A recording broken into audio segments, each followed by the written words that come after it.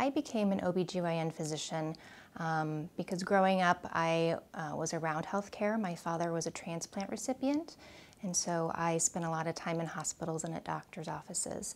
But I was really enamored with pregnancy and babies, and even an early age in high school knew I wanted to do OBGYN. It's a specialty that really allows you to follow a woman through her whole life, from birth to puberty, to childbearing, menopause, and sometimes even death. It's a specialty that is very unique in that you form a very intimate relationship with your patient. I joined this healthcare system because many of the physicians trained me as a student and a resident, and I wanted to be part of that compassionate, patient-centered care. I do take a whole person approach to healthcare, ensuring to address mind, body, and spirit, which I think also are some of the core values of this healthcare system.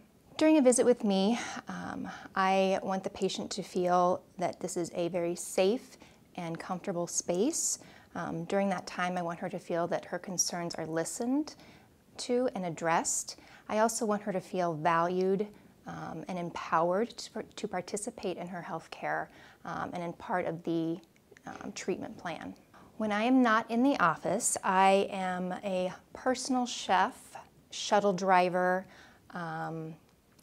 home care attendant to twin boys. So most of my time outside of work is spent with my twin boys. I'm a single mother, so lots of basketball games, lacrosse games, and school activities.